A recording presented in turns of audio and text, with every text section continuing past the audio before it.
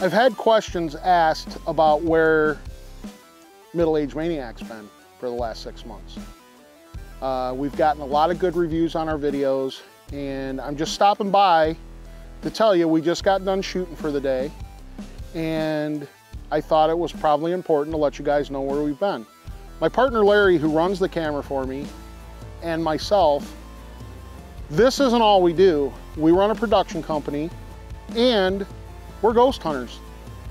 We signed on a 5-year contract with a company called Paraflix to shoot a ghost hunting series. That's what we have been doing for the past 6 months. Pretty heavy shooting schedules. So we haven't had time to come out and produce any of these Middle-Aged Maniac videos.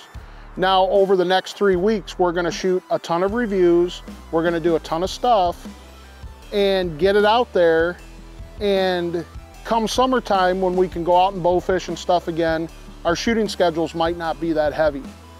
But that's where we've been, guys, and I thought that you all as viewers deserved an explanation.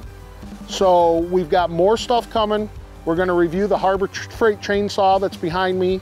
We're gonna be reviewing this axe, and we have other stuff that we're gonna be putting out. New knives, other axes. We've even got a vintage thing that we're gonna show you guys. So anyway, I appreciate all of your guys' support, all of your guys' views. I know Larry does. And if any of you happen to be interested in the ghosts, go to Paraflix. Our show's called Expedition Entity. Dan the Middle-Aged Maniac, my man Larry behind the camera. We'll see you guys in some reviews here soon. Peace.